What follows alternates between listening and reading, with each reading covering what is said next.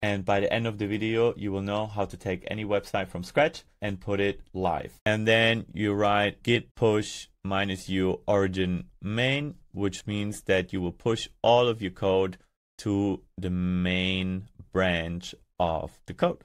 Your repository has been successfully pushed to GitHub.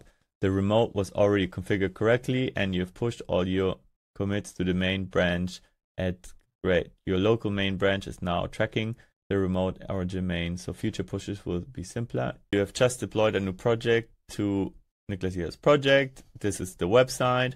I found the issue. The Calendly iframe is using from your environment variable. You need to configure them in Vercel dashboard.